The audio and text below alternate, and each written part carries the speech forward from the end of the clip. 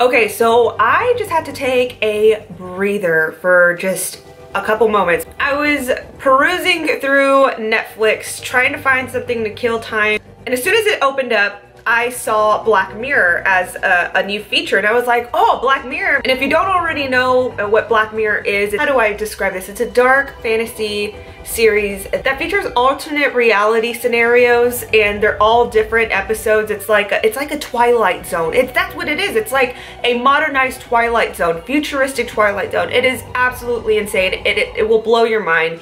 Very entertaining. I would highly recommend this series if you haven't seen it already. It's on Netflix. I believe there's 2 seasons, maybe there's 3. I think this is gonna be the 3rd season coming up in 2019. Which brings me to why I was so excited to see this on Netflix, is because I knew that new episodes of season 3 was coming up in 2019. To see this so soon, I was like, oh my gosh, they have a brand new episode. So anyway, when I choose play, it starts introducing you into this like interactive adventure. Like it's an episode you interact with, which is so genius. It is so genius. And so basically what happens is in this episode, and by the way, Black Mirror Bandersnatch is a setting in 1984 where a very young upcoming video game programmer, he aspires to build out a video game, design a video game, taking from some inspiration that he's pulling from this really dark novel called Bandersnatch. Now, the objective of the novel itself is to, you would decision make on certain scenes. Like you could pick this scene, or you could pick this action which would lead to one scene, or you could pick this action that would lead to another scene. Really crazy. The way the episode compounds, like it makes this alternate endings, because it reroutes you back. Like if you choose, I don't know how to explain it, but it's just mind-blowing.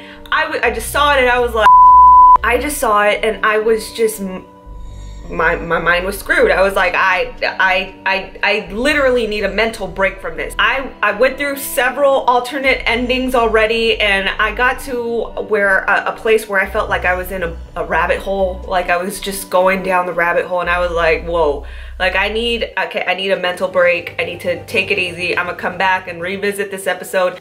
But if you haven't seen it yet, hop onto Netflix today, or it could be, actually this could be a great activity for New Year's Eve. If you're having people over, you're just having like a relaxed New Year's Eve, this is a great entertaining thing to do, is to watch this and have like an interaction with the group that you're with, because it is, it's like a game, and it's like it's an episode. But anyway, I'm mind blown right now. I just had to make a really quick like, go watch this Bandersnatch Black Mirror, because it is just, once you watch it, you'll see what I'm talking about. It's just like, oh, whoa, man. Like you could sit, I could see where you could sit here for hours and just, and compound alternate endings. It's crazy. I'm just saying, it's a cool crazy, because it's like, whoa, this is awesome.